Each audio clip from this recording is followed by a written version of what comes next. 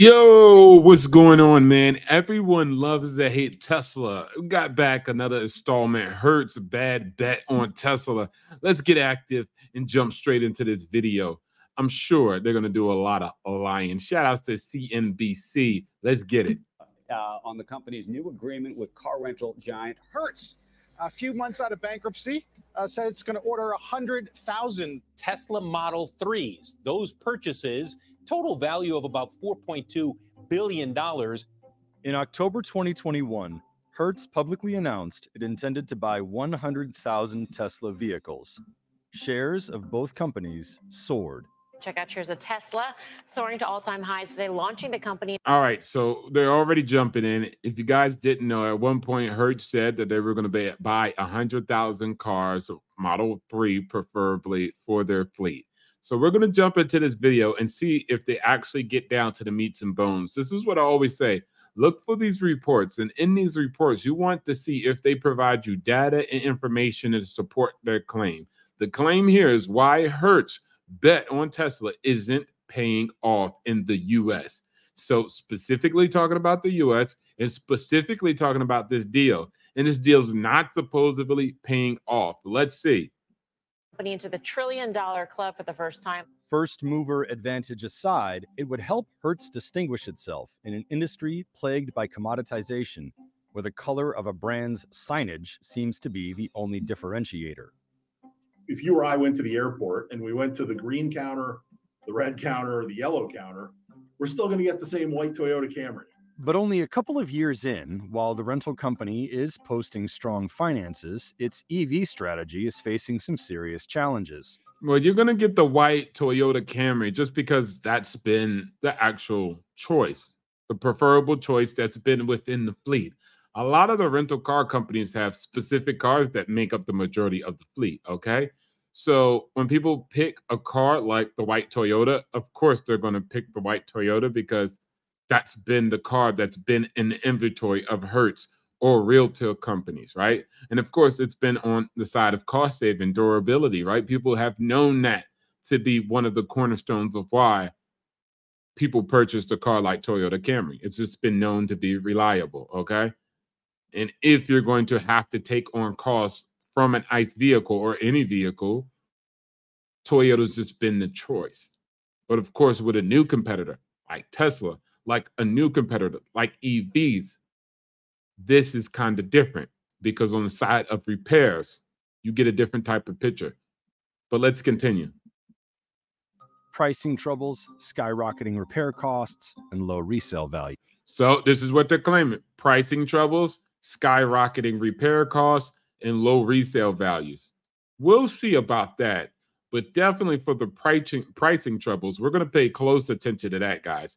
And the skyrocketing repair costs, these two things, because I'm not quite sure about that. And we're going to see in the video once you hear what they say. Values. There's no technology change, EVs included, that run a straight line without some hiccups and challenges. And that's this. The line from A to B is not always straight. Meanwhile, big rental rivals hung back on EVs. So because it's not straight, doesn't mean it's not valid? No. But that's not what he was saying. I'm just trying to make sure you guys don't make those two connections and distinctions. Investors are divided over what to do next. Either kill or at least pause the EV initiative or try to find a way to make it work. Who? Kill or at least on EVs. Hertz's investors are divided over what to do next. Either kill or at least pause. I don't understand how the investors are making decisions about kill and pause of an actual company. Like investors don't have the power just to say, you're going to stop doing this, company. Hertz, a more than century-old rental company, filed for bankruptcy in May 2020 as demand for rentals dried up during the coronavirus pandemic. Even before the pandemic, Hertz had a number of challenges.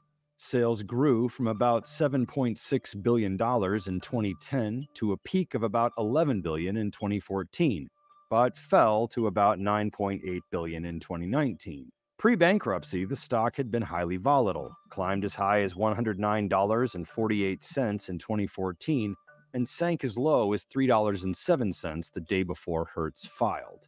In addition to the Hertz rental brand with stands at airports or parking garages, the company has a number of other businesses, including car sales, truck, van, and equipment rentals, and a leasing division. It also acquired the Dollar and Thrifty brands in 2012. The company operates. So the company made a couple of acquisitions, but let's continue. Let's see what they're talking about. All right. They had a rough time. They had to file for bankruptcy. Doesn't mean the company is terrible. It's the worst ever. Just face some financial difficulties. Don't necessarily know what they come from unless we do more deep diving into the company. But let's continue. It's in 160 countries and jurisdictions around the world. 13 months after filing for Chapter 11, the company emerged from bankruptcy, unveiling big plans. When you're coming out of a process like that, you need a story to tell investors. People want to know what your strategy is, what's going to be different this time. Some moves were expected. Not only a story, but more importantly, you need a strategy, right? Coming out of bankruptcy for any company, you need a strategy. Securing more corporate accounts, like a big partnership with American Express, cleaning up its Dollar and Thrifty brands, which had suffered from underinvestment, and a pledge to focus more on cost efficiency. But the big move was its plan to buy 100,000 Teslas, mostly. Again, that wouldn't be its big move. I think all of those were big moves, right? All of them are important to reshift in the direction of the company, not just the Tesla. But once again, like I tell you guys, a lot of things that happen in the financial media is just hung up on clickbait. Somebody said this, somebody made this announcement, the stock price. In this video, they're going to talk about the stock price a lot. And it's like, we're talking about the underlying asset. We're going to be talking about the company in Hertz, right? Not its stock price and who said this, and an announcement came out and it went 10% to this day and for 2 days and then for 7 days. Like, that's not what investors actually are talking about. We need to be actually talking about the company. Model 3 sedans for its US and European operations. It also planned to set up about 3,000 fast chargers for 65 markets.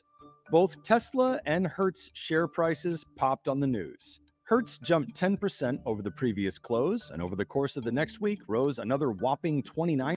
And see, guys, this is the only part where they actually give you data and information, like facts. Like facts, this happened in the stock market, but this is not really connected to are they failing or are they succeeding? Did the bet that Hertz made on Tesla not pay off? This is just garbage. This is what, once again, the financial media always does when they have a conversation about the market period. This is why it's very important for you investors and retail investors to come up with their own philosophies, their own approach, and their own strategies towards the market. You cannot rely on any information from the news. If you do, then you must do it to be a day trader. You must do it to just jack off intellectually, because when it comes down to actually making a decision pertaining to the company, they're not providing you valid information. This is not valid. Like, let me show you Hertz, let me show you Tesla, let me show you how they ticked up when this announcement came over. Like, that happens with every single company on every single stock market. I don't know why we're highlighting this in the justification of did it pay off or not. 9%.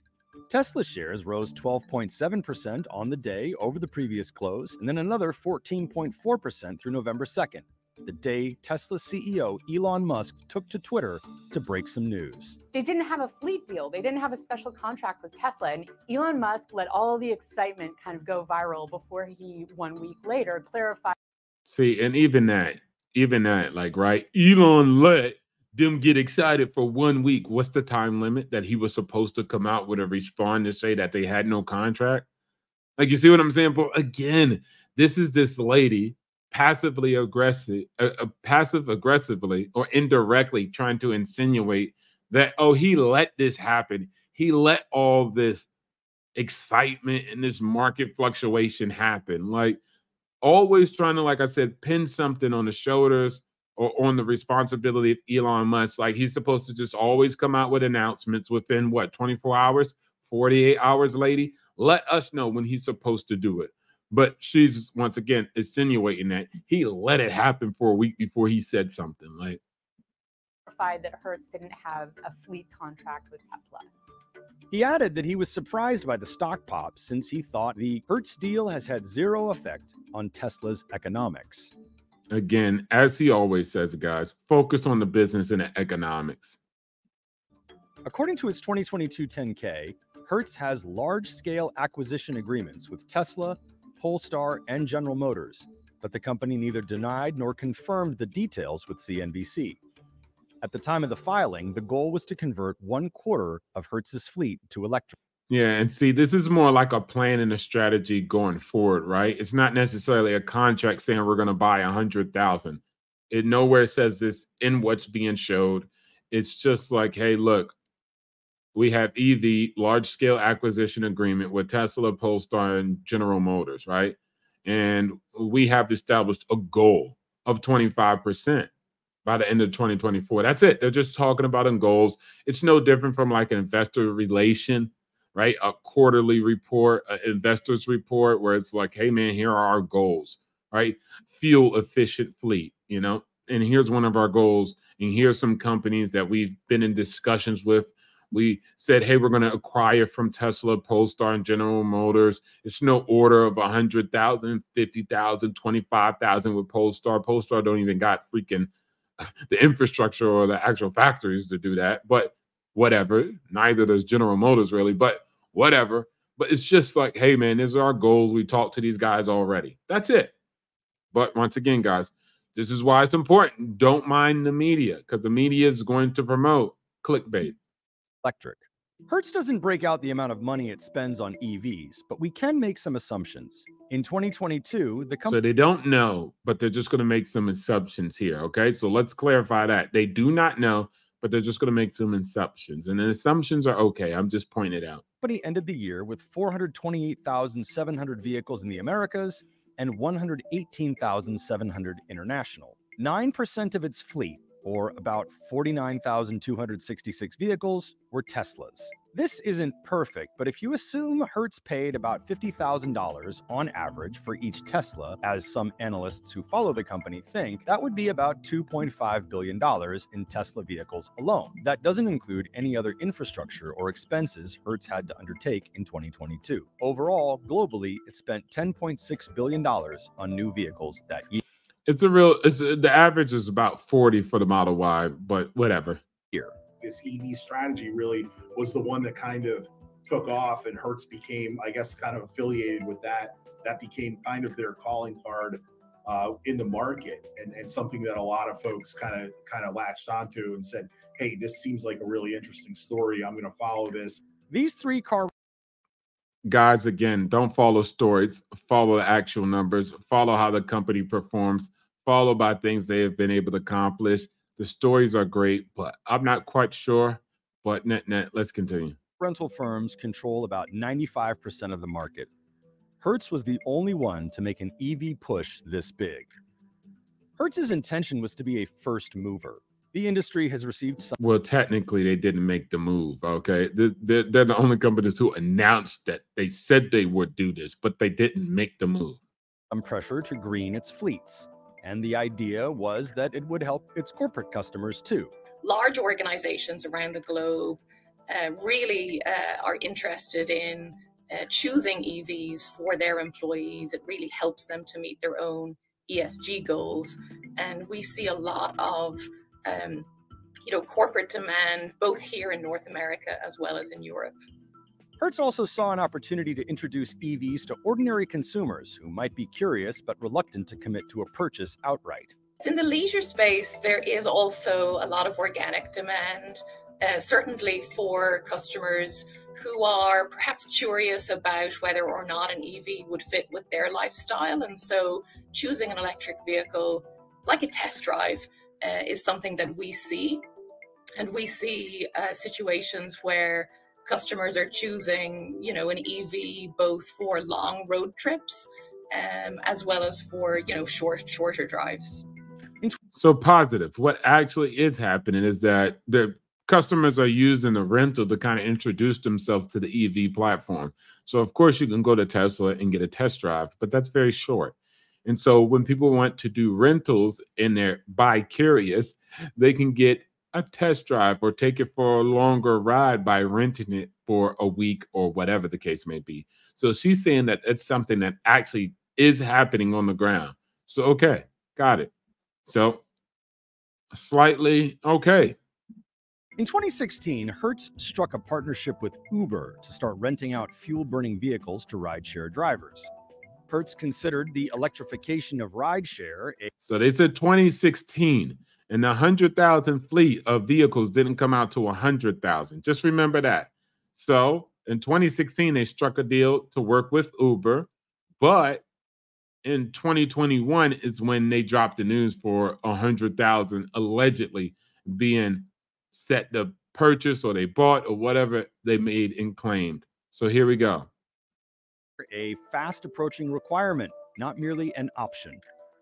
New York City's Green Rides program requires 100% of rideshare trips to be either zero emissions or wheelchair accessible by 2030. Despite an investment of at least $2.5 billion, the expected demand from corporate and private customers has not materialized. So from corporate and private customers have not materialized, just from those two. Now, the lady had already said that customers are purchasing the vehicle in order to check it out, in order to test it, to see what the fuss is about along EVs. But he's saying that it's not panned out from customer and corporate. Let's continue. Consumers generally, still have a little bit of anxiety, both about range and some of the, know-how when it comes to EVs. And to that end, that has really informed our strategy around building resource and really helping with that challenge. Demand that Exactly. That's something that's new with all technology, right? There's a lot of people who ran around here with block phones because they didn't trust smartphones. So it happens with new technology. It's a different example at a different scale, but it's the same constant that once you introduce a new product to the masses need time. They need a learning curve. They need to understand. They need to actually understand what the car can actually do, or what the technology can do from what most people would know, what is or isn't effective and efficient, what's the pros and cons. It takes time for customers, especially since Tesla is one of the largest EV companies in all of America and has little to no PR. It has no marketing budget. So therefore, the only knowledge that people are getting is through YouTubers, right?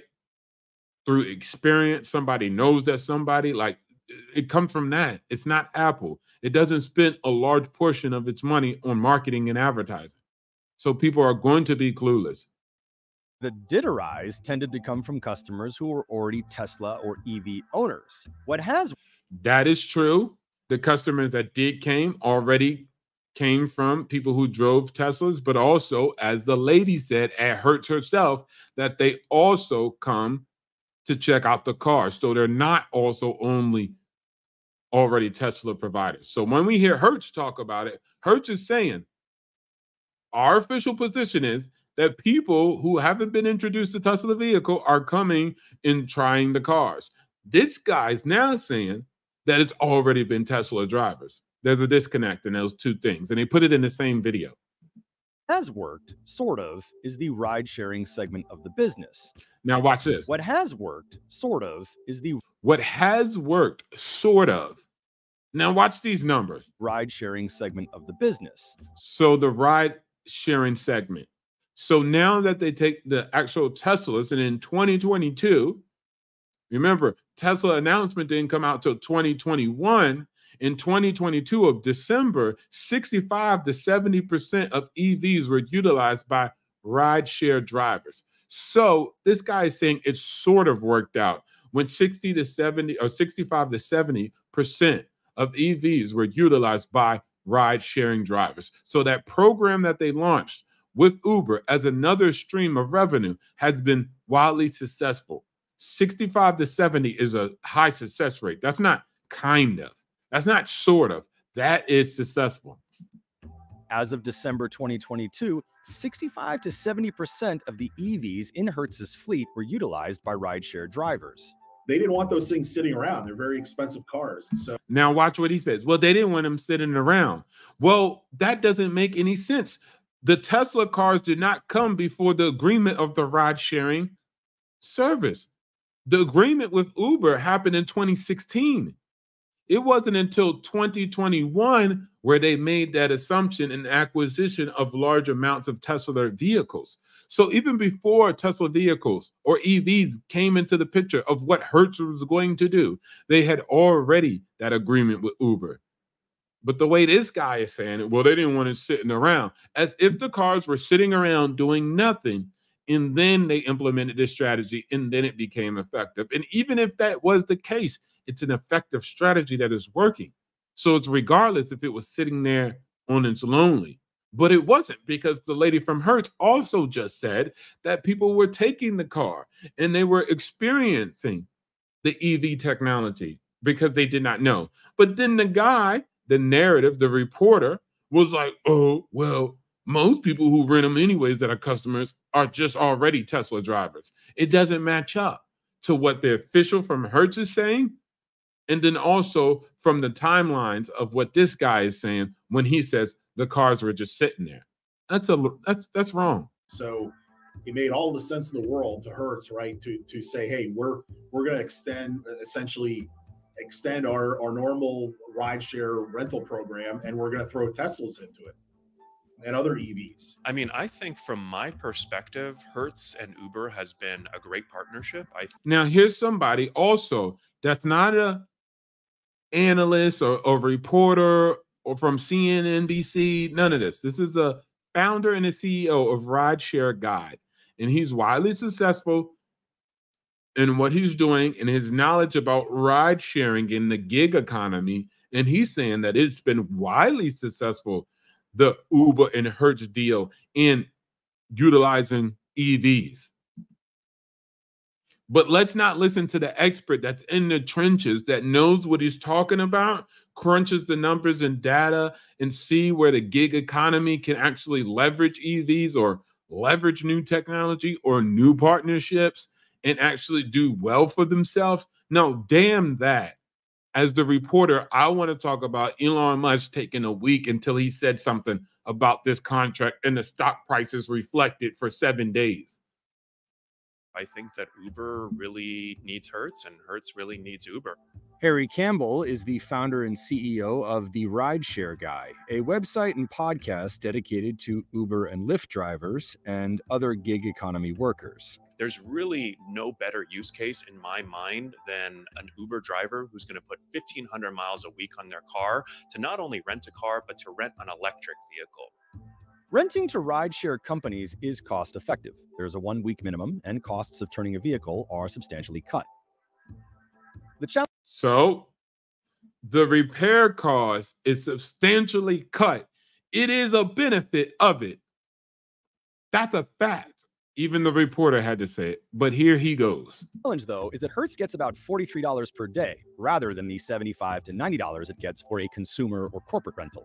Now watch this. This is what you guys don't understand, and this dumbass reporter doesn't understand also. No disrespect. He just doesn't understand what he doesn't understand. Now, Hertz rental prices. You can rent your home. I'm going to give you an example. You can rent your home. A customer and corporate rentals will be considered short-term rentals just like your home.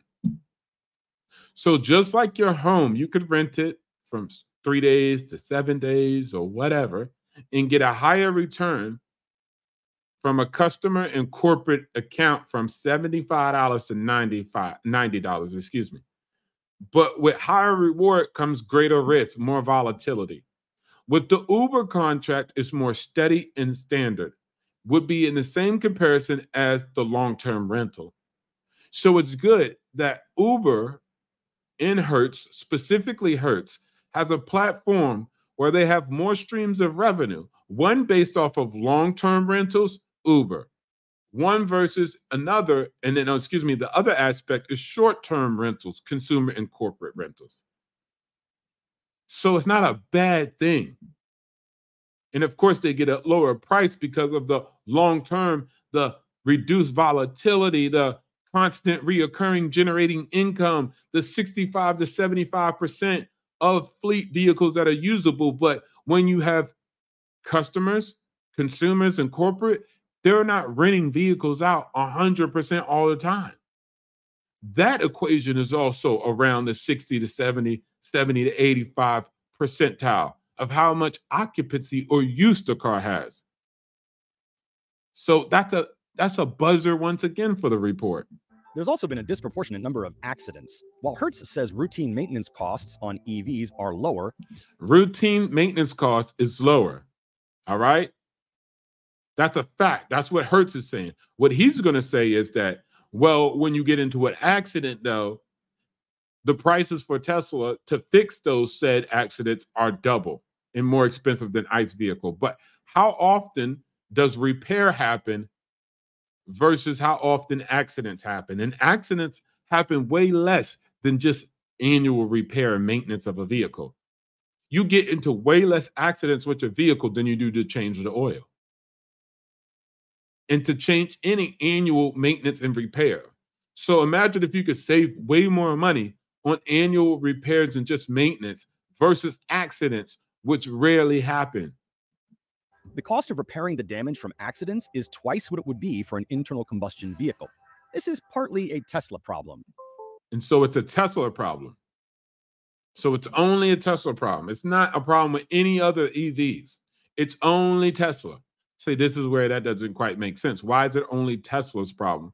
Well, people can say, well, they like the infrastructure revolved around the actual services. Okay, cool. Then that's the reason, right? Okay, and it's a Tesla problem. So don't say that it costs more for ICE vehicles or less for ICE vehicles. No, it's not about ICE or EV. It's about Tesla having this particular issue due to their failed build out of services. But see, once again, guys, a lot of these reporters can't rock with me, man. I'll eat them up, bro. Their points are all over the place and they don't connect and make sense. They contradict themselves constantly.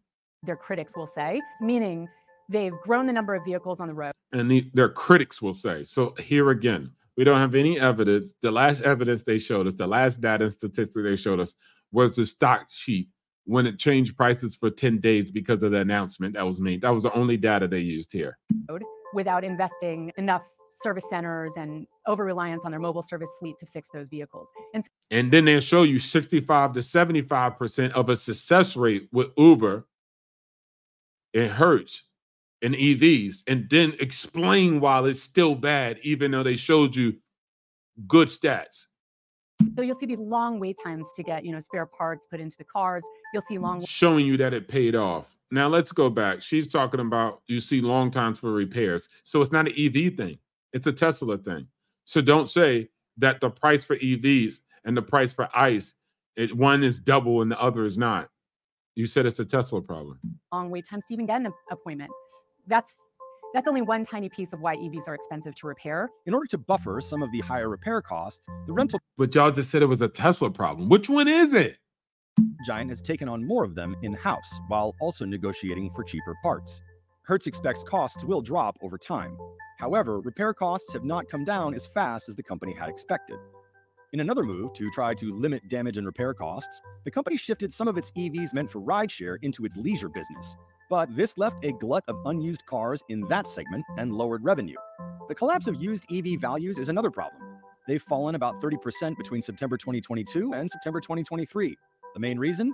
Tesla, which controls more than 60% of the new EV market, drastically cut prices on its cars, driving down the value of everything else. Yeah, so that's it. That's it, right? Like, and the value's it's not driven down forever just because they lowered the price at one point. You understand? If the price went back up, then the vehicle is back at restored market fair value. Come on, guys. These guys are idiots, man. Yes, the price went down for a time being while they made those price deductions on the actual new vehicles. But once those prices, market fair value, is restored, it doesn't drive down the profit of those cars. But we don't want to talk about the other cars like Toyota that had the same decline out of all cars having the same decline once you drive them off the lot. And Tesla is not similar like this. So this is where, once again, this guy makes no sense. Like, yeah, okay, in that small time frame, you're right. But once the prices are restored to fair market value, or a price that the actual company is setting to say this is a higher standard now, then it's back. This is important because about every 2 years, rental companies turn cars over to the used market. The MSRPs on the cars Hertz bought has since dropped by about a third. The opportunity to dump the car, so to speak, is not really one that's available to us, and frankly speaking, not one that I would take. There's positive margin to be had in the existing fleet of cars, and we will buy our price down over time as these cars have fallen in price. And by the way, we'll buy more than just Teslas. These companies have... Yeah, it makes sense, right? Like, yeah, that decline hurt for that time, but it doesn't have to necessarily follow by the same model as selling them at that year time frame, because they're EVs, not like ICE vehicles. And so with that being said, he said they'll continue to push forward and continue to make great revenue in the successful programs that y'all couldn't even give them a credit, so like sorta, kinda, but the ride sharing program. Have to report the depreciation of their assets in their financial statements even before they sell the car. So falling used EV prices hurt Hertz's balance sheets, even for cars that are still in their fleet. Hertz claims that taking into account depreciation, collision, damage, and revenue per vehicle, Hertz's EV fleet is costing the company several EBITDA margin points compared to ICE vehicles. Okay, so that was some information. So now it's costed them in comparison to their ICE vehicles, which quite honestly makes sense. Investors are split over what to do next. Some want... Why is investors split? Like, investors don't make these decisions. This is why it sounds stupid. Hertz to pause the EV program or abandon it altogether. Others say Hertz should persist. When does investors just tell a company what to do? Like, it doesn't even work like that. Like, investors are split, and they could tell them to kill it or don't kill it or pause it. Like, they don't have that power. What investors are you talking about? Institutional investors? Like, they don't even have that power. Like, what are you talking about?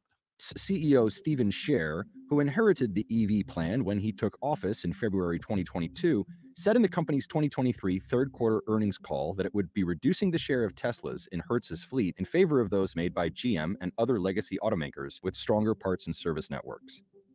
Okay, so other EV vehicles, once again, going back into EV, but that's just him shifted it into GM and Ford, but they barely have any companies and businesses and services themselves. But whatever, best of luck with that.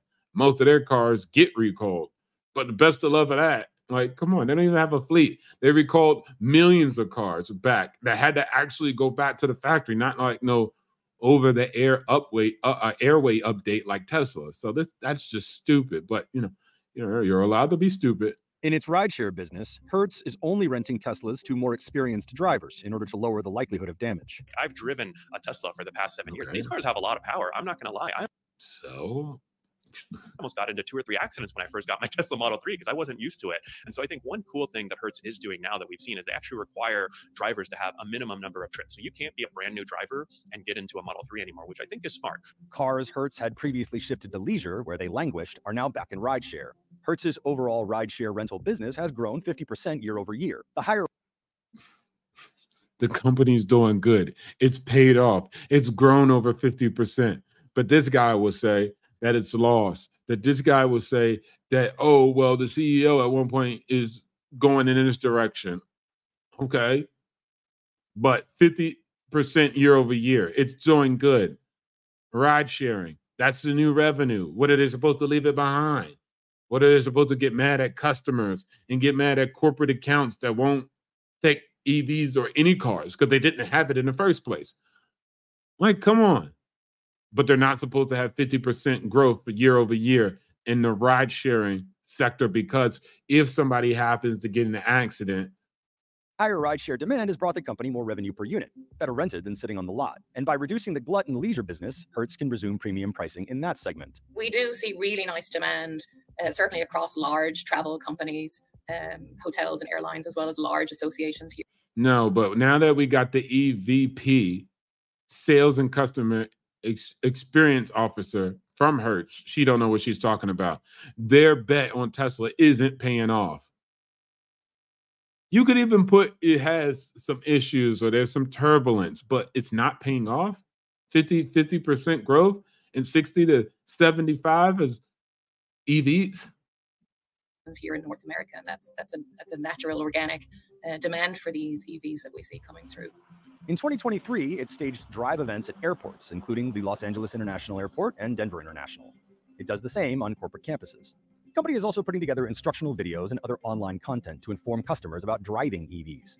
Yes, Hertz has also taken a leadership role in building out charging infrastructure, and we have partnered with large energy companies like BP to do exactly that. And the objective is to build out large-scale fast charging for the public as well as for our own customers. And I guess that even though also other companies like BP have made investments, at least into the sector of EV and the charging infrastructure behind it, I guess they're lost. And I guess they made an evil, stupid mistake also, just like Hertz did with their bet on Tesla. Man, combating the anti-Tesla propaganda on a daily basis is a battle. Everyone loves to hate Tesla, and especially the media. It gets them the click that they need. It gets them to watch because nobody cares outside of that. Shout outs to Hertz for actually doing a lot of OJT on the job training, doing a lot of education, and doing the marketing for Tesla, which is also fantastic for a Tesla shareholder. I appreciate Hertz, and I wish them great success in their ride sharing venture. It has been doing pretty well, but what I would argue is a 50% growth year over year has been good for Hertz. So I stamp a new correction, and I approve this message that Hertz bet on Tesla was a good bet. See you guys in the next one. I'll do another installment. Everyone loves to hate Tesla. I'm just going to keep pumping out this information for you guys and keep having these open conversations to actually figure out and dig to what's really going on with Tesla and everybody who loves to hate them. Much appreciated. Shout outs to everyone.